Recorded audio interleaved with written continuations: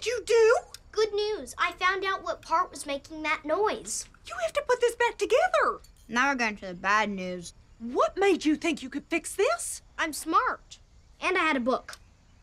Do you still think you're smart? Yes. Hello, Pete. My name is Sheldon Cooper, and I would like to know what changed in your white sandwich loaf to make it taste different. Sheldon, hang up the phone. It's dinner time. Be right there, Mom. I'm doing battle with corporate America. I'm sorry, Pete. You were saying?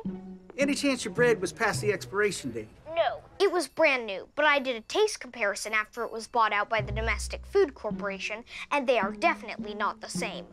Well, I can assure you that the recent acquisition by the Domestic Food Corporation has not affected the quality of our products in any way. Every single bread, baked good, and pastry is made with love, from our hearth to your home. Then why does it taste different, Pete? Why? Well, because now we make everything really cheap and fast. Bye. You'll be amazed to know that the Nobel Prize, while being the most prestigious award in science, is not generally celebrated in this country. No parades, no fireworks, which is why I thought having a breakfast celebration was not only appropriate, but long overdue. You may have noticed that I went with Cheerios, and believe me, it was a decision that I came to after careful consideration. There were birds on the Fruit Loops, Cocoa Puffs, and Corn Flakes, so they were out. And leprechauns and elves are magical creatures that would be a slap in the face to the scientific community. Anyway, the festivities begin at 4:30 a.m. You're most welcome to come. As are you, unhappy bag boy.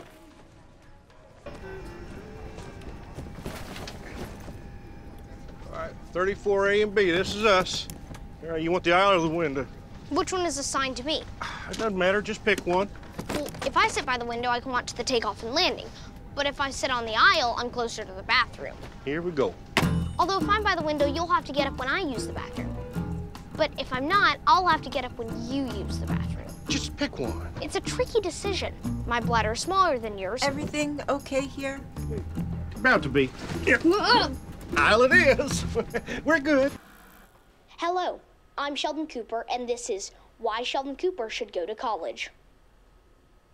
I realize attending college in another state or country is unrealistic at this time, which is why I'm proposing that I live at home but enroll full-time to continue my studies with Dr. Sturgis at East Texas Tech. I firmly believe that I'm ready for this next step in my academic life. But don't just take it from me.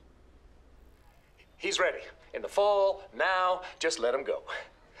Please. I don't think I have anything left to teach Sheldon. I'm pretty sure he's already smarter than me. It's true.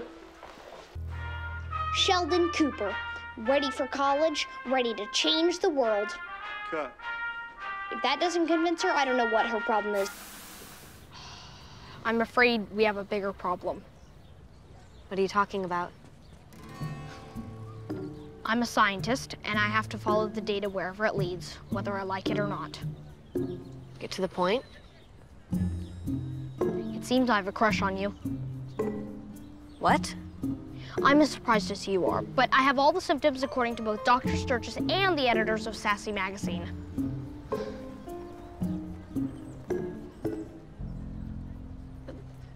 Sheldon, I'm really glad that you told me this, because the truth is I feel the same way about you. You do? I mean, I've been trying to hide it, but now I don't have to anymore. This is such a relief. Oh dear. This is new information. I'd been operating under the assumption that my crush was unrequited. Oh, it's requited, Sheldon. It's very requited.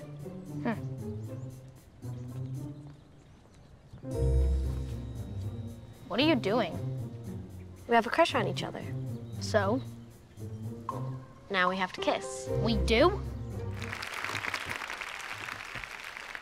Hello. I'm not very comfortable speaking in front of crowds, but there's a technique to reduce stage fright by focusing on one person in the audience and delivering your speech just to them. That's what I'll be doing today. If it weren't for this person, I wouldn't be here right now. They've taught me a lot, and it's by their example that I've found the courage to move forward into this new and exciting chapter of my life. Missy,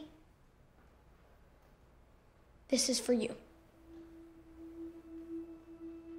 Change can be scary, but I know we're going to be fine. Because like you said, it's okay to be scared. We just have to do it anyway. So if any of my fellow graduates are nervous about the future, know that you're not alone. I suggest you all try to be as brave as my twin sister. That's my plan. Missy, I wish I could give you advice about middle school, but I was so smart I skipped it. If you make it to high school, we'll talk. Thank you.